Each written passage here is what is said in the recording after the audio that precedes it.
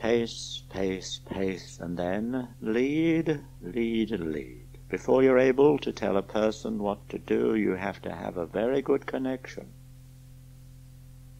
Now, lots of people have the idea that if you have a good metaphor, a structured metaphor, then naturally it will work. And that is not necessarily true. It is more likely to work when you have a good interpersonal situation. Generally, when Erickson told a metaphor, it was not structured, but he didn't have to tell anything that was strictly structured to get the right effect. Actually, the less strictly structured it is, then the better it can be, because it makes it harder for the person to follow consciously, and it has the effect of confusing the person's conscious mind. So first, there must be a good connection between you and the client before using a therapeutic metaphor. Erickson. Well, there are lots of problems that people have. People come to me with all different problems. Some people are afraid of dogs. Some people are afraid of water. A woman came to me because almost all the time she was afraid to go out. And people can get relief in many different ways, relief from their problem. But let me tell you about a man who came to see me only the other day.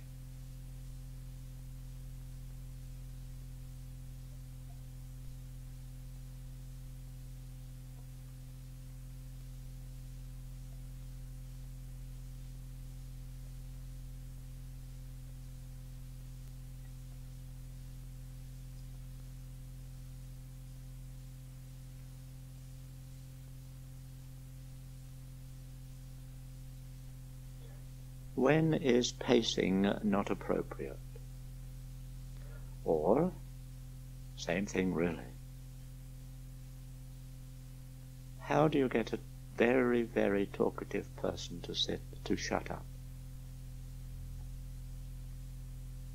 Right, when you want to interrupt someone's processes, or when you want to stop a client talking who is talking his head off, and you try to break in, but they're caught in a pattern, and you can try your damnedest to interrupt them, but they're totally on guard, as it were, and they'll outmaneuver you. Don't nod, don't yes but, don't do anything at all. Sit and do nothing and just stare. It will interrupt completely.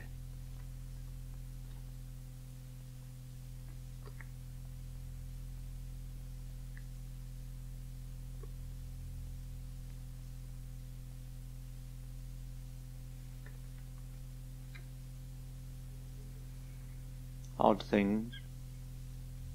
Make sure that there is unconscious participation from the listener, unconscious participation. If you sense there is conscious participation, then speed up a little bit to overwhelm the conscious mind, overload the conscious mind with content.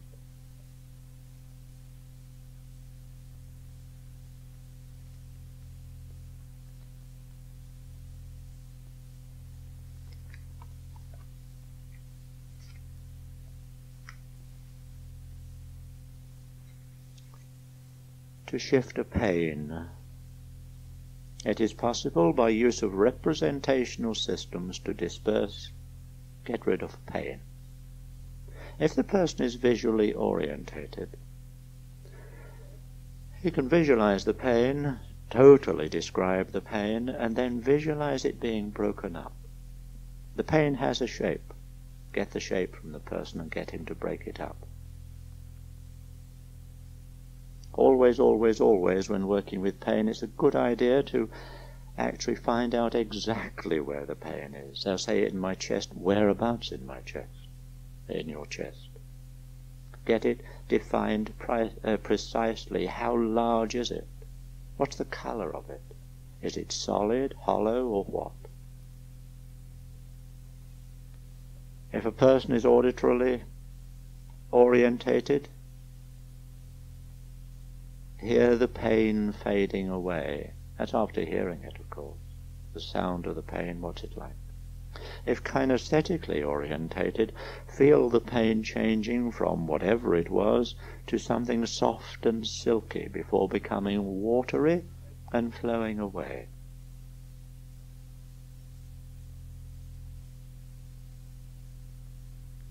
Lots of other methods you can think of. Those are not the only ones.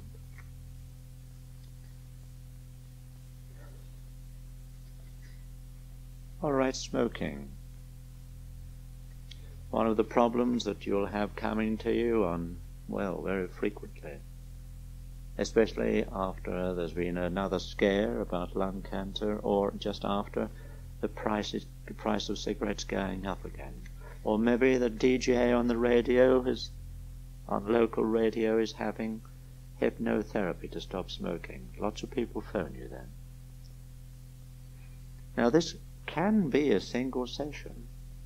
You can achieve quite a lot in one session with a lot of people, but it's inclined to be a very long one.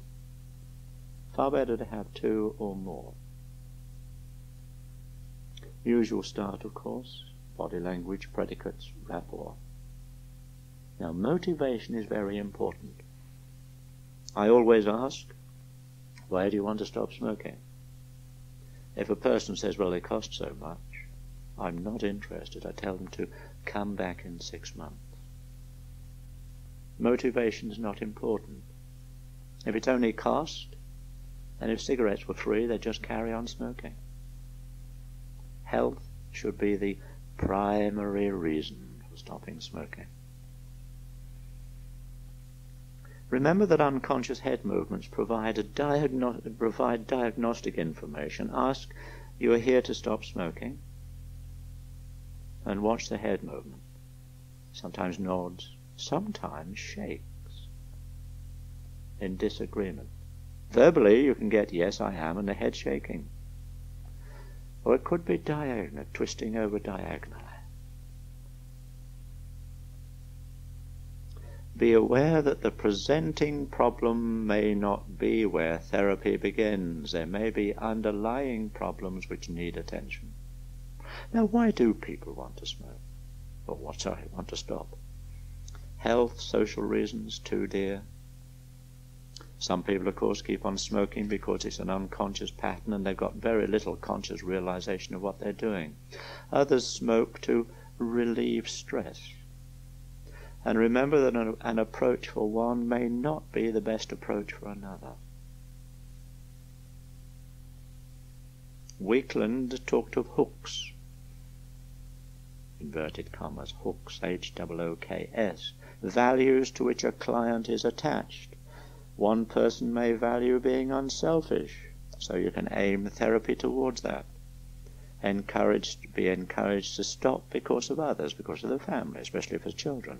Why force your young children to smoke just because you smoke? They have to live in the smoky room, etc. Someone who is selfish, you can frame the therapy towards personal gain, not only as regards the money, but in health.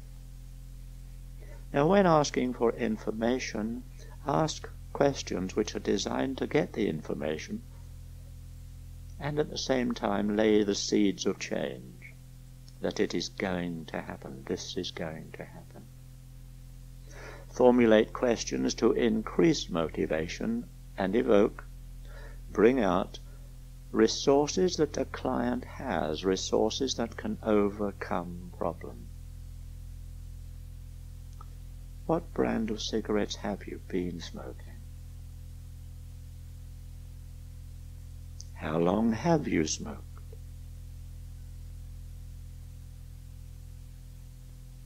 How much have you been smoking?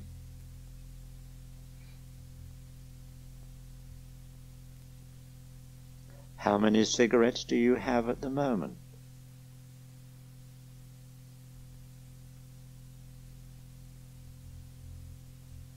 Why have you decided to stop smoking now?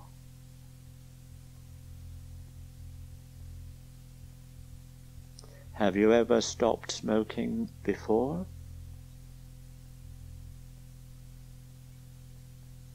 Have you had therapy to stop smoking on other occasions?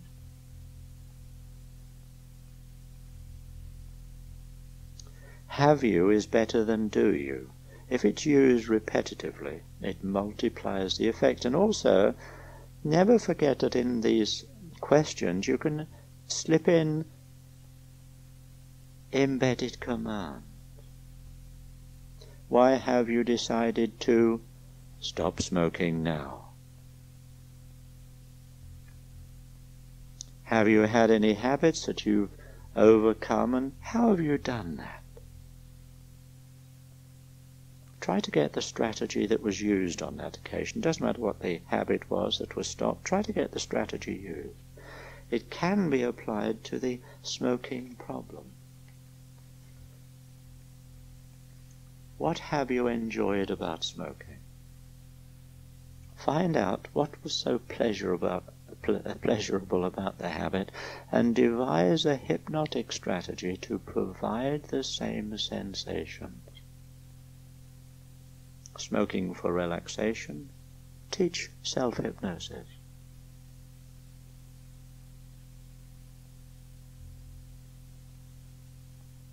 What have you enjoyed about the mechanical act of smoking? Have you enjoyed drawing on the cigarette?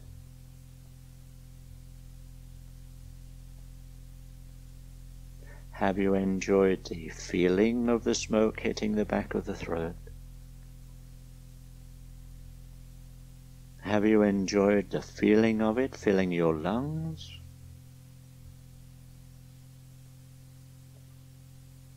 Have you enjoyed seeing the smoke curling up into the air? Lots more like that. Project a sort of warmth and curiosity, really. I suppose in a way you're looking at some odd character. Be curious. Create a negative connotation. And use the patient's consciousness to help fight an unconscious habit.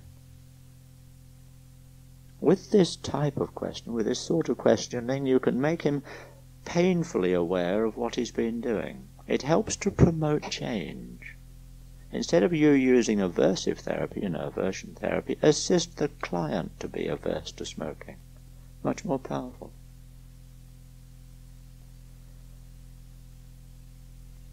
Now, in working with all kinds of habits, promote pattern disruption. Find out as much as you can about the habit. Usually it's self-perpetuating. The pattern creates more of the same behavior. Find the weak link in the pattern and use hypnotic techniques to disrupt at this point. Often, the urge to smoke is the first point that he is aware of in the pattern. Question carefully to try to discover the unconscious factors that come first.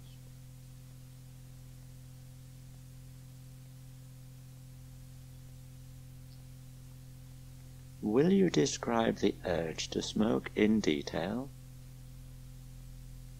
Usually it's a problem for the client to describe this urge to smoke unless it results from a sudden moment of stress. So explain that all feelings are bodily sensations and talk about a particular feeling. If you know of any negative feelings the client has, talk about them.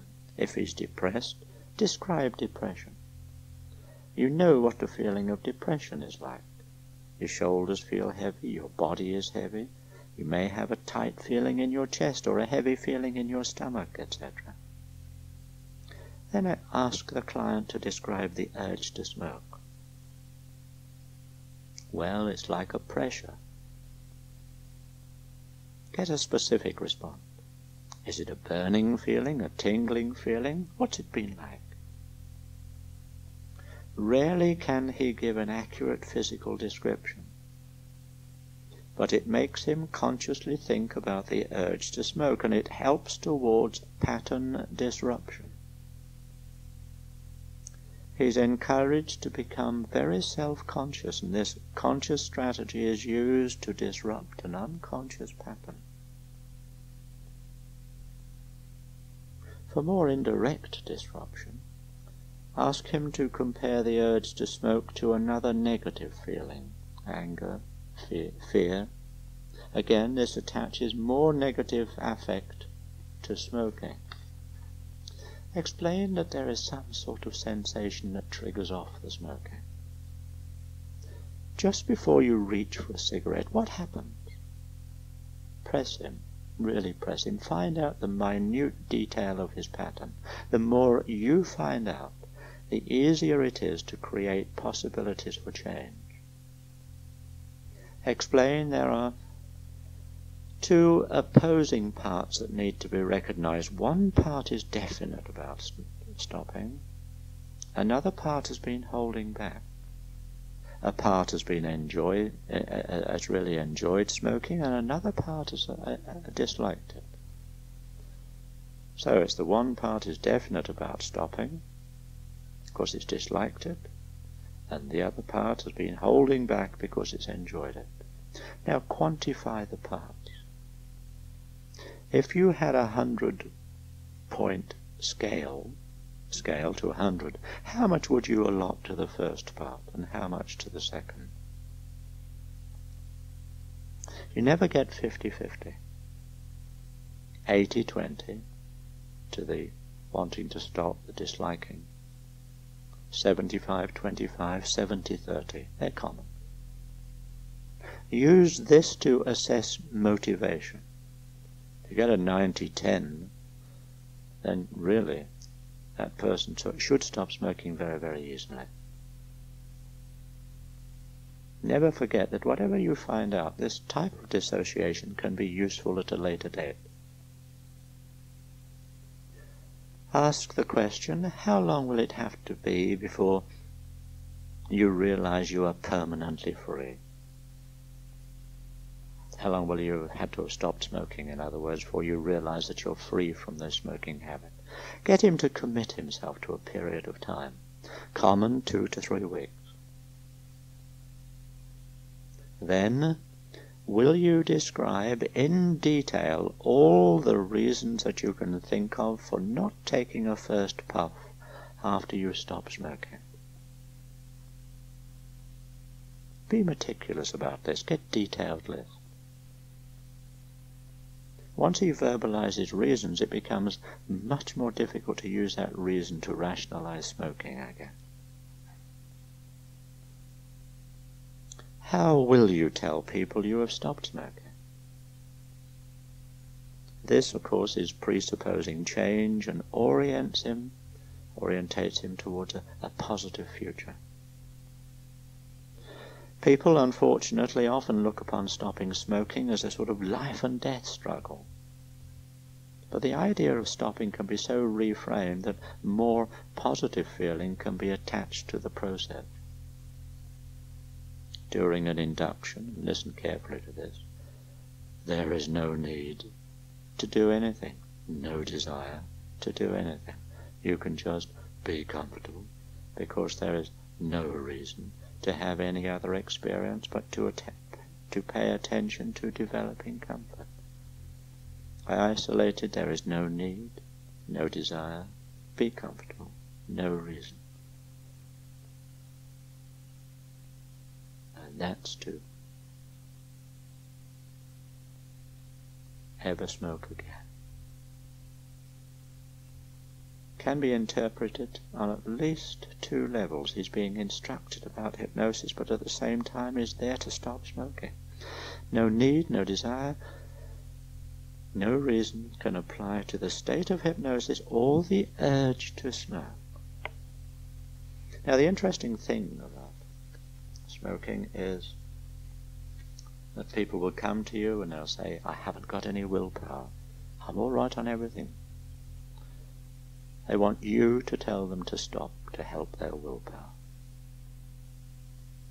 Obviously, there can be quite a few problems, common ones in stopping smoking, lots of tension, feeling irritable, short-tempered.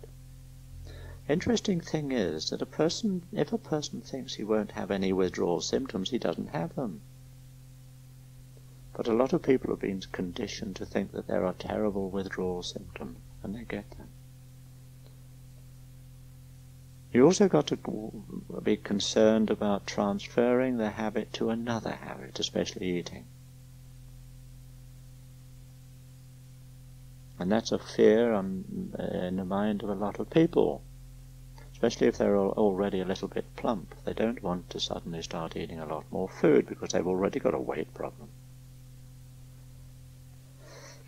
Now, there are people who expect to be ordered to stop smoking. They expect to be hypnotized into doing what they feel they cannot do themselves. Do a lengthy preparatory talk. Explain what hypnosis is and what it isn't. Talk about the conscious mind and the unconscious mind. Stress the fact that consciously they don't have to listen at all. Change comes from within via the unconscious much better than from the conscious mind.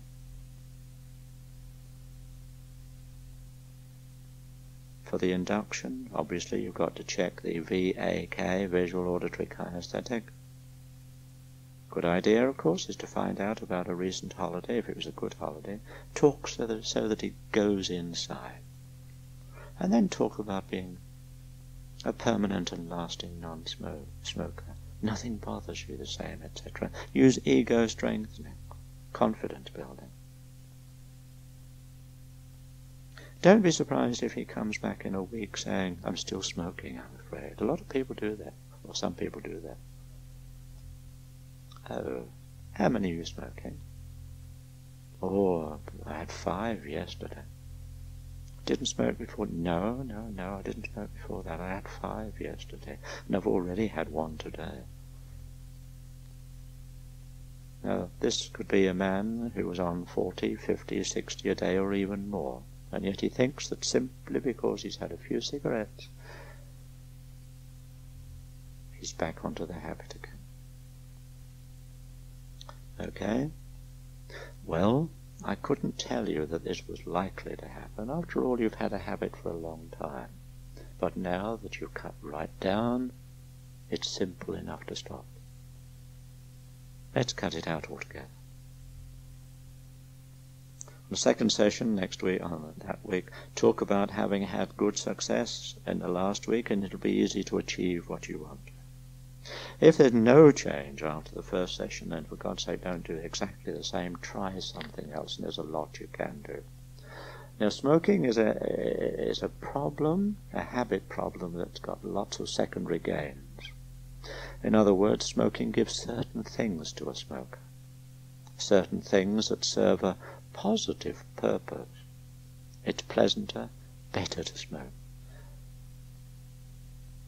Pleasanter, better to smoke, and therefore good to have access to those 2 things rather than giving up smoking. A person comes and says, I want to stop smoking because it's damaging my health. But if that person stopped smoking without anything else happening, he would no longer be able to access those certain things that serve as a positive purpose, or the pleasant things he gets from smoking. Now, if you get him to stop smoking, it's very, very possible he would start smoking again in a matter of weeks or months because he would lose far too much by not smoking. So, although I'll give you some methods that can be used to help people stop smoking, you'll have people starting to smoke again after a little while, unless you give them something in its place.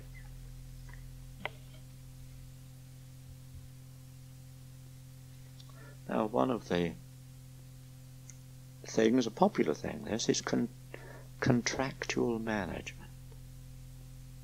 A smoker contracts not to smoke except in a very specific situation. Or he smokes in a specific situation. Work it out yourself. In class, you don't smoke because you know I don't encourage it. Fine. On the underground, sit in non-smoking compartment. Go, if you go to the cinemas, I believe some cinemas now sit smokers in a very special part of the building. Don't sit in that, sit somewhere else. And what you do is gradually the client contracts not to smoke in specific situations. You gradually extend the contract. In other words, more and more places he doesn't smoke in.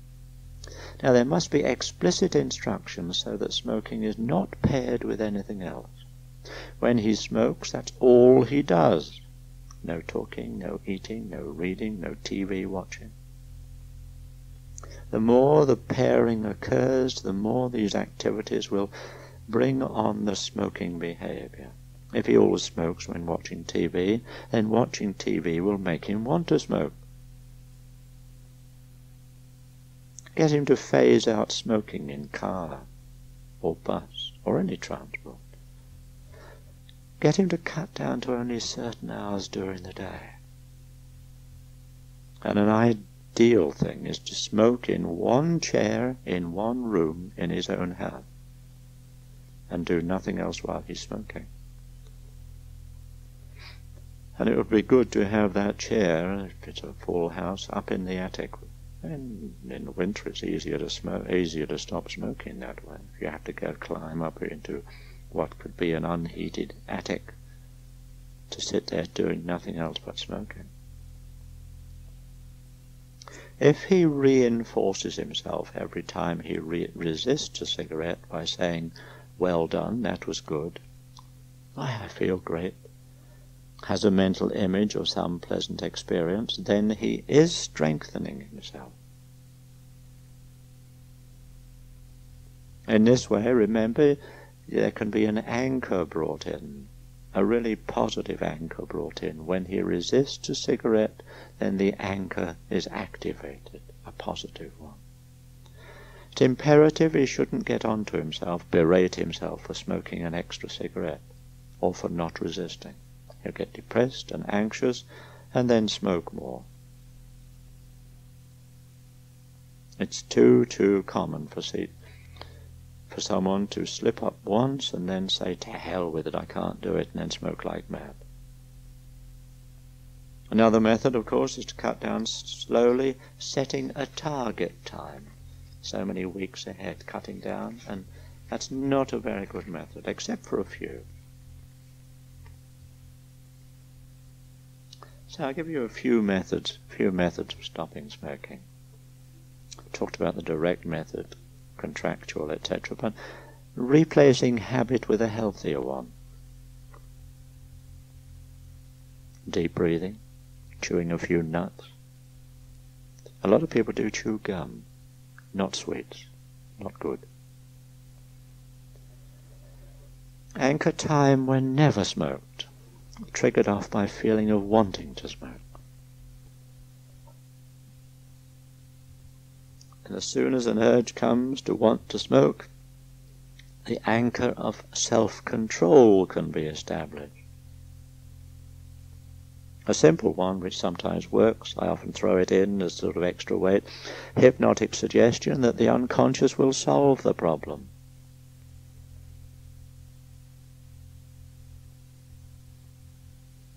You can drill a client into a new strategy.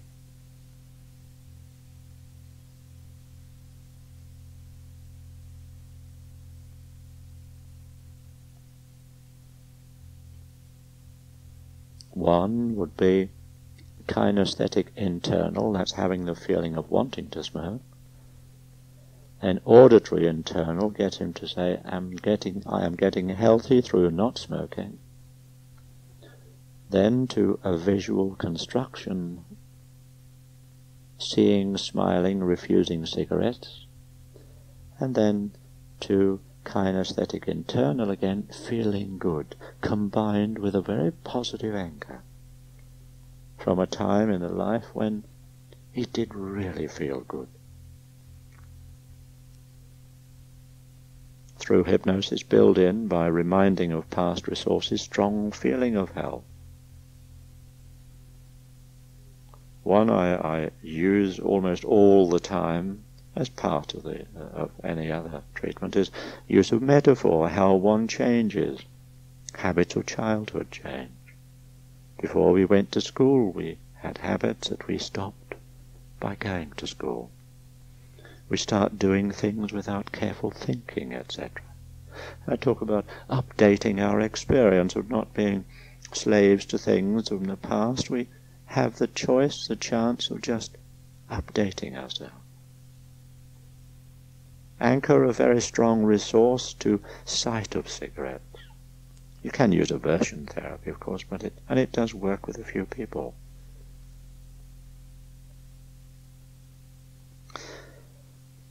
Of course, the thing is with a lot of people is that it is a total habit. They will light a cigarette and put it down in the ashtray only to find another one there that's only just recently been lit.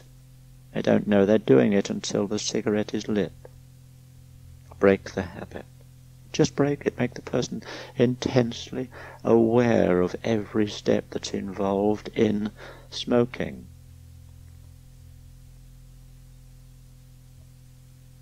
Rather than aversion therapy, far better to make even the thought of smoking unpleasant.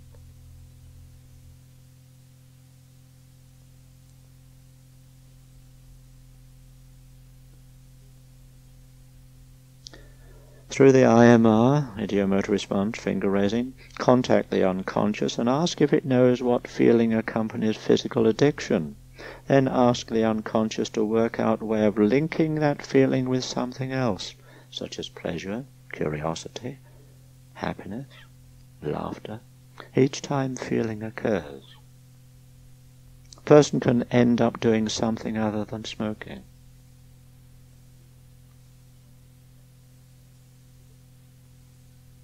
Anyhow, in all cases, insist really that they put money to one side each day. The beauty of that is that they then see some sort of benefit